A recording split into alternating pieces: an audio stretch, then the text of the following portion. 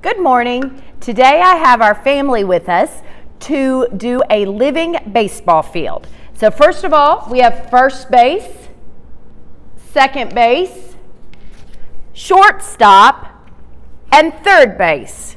Now, if you all were with us, I would have someone be the catcher, the pitcher,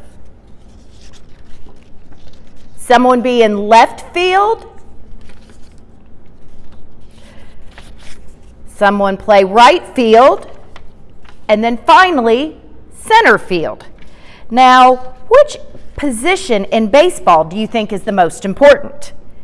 They're all important, because if you had baseball but you didn't have a pitcher, how would that work?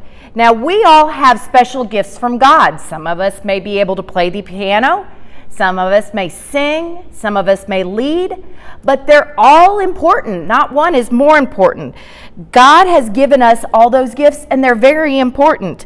And we need to try to use them to the best of our ability. So this week, especially with you starting back to school, I want you to think about what gifts you have been given. And remember, God has blessed us with those gifts, and to use them to the best of your ability to bring glory to His name. Let's bow our heads and pray.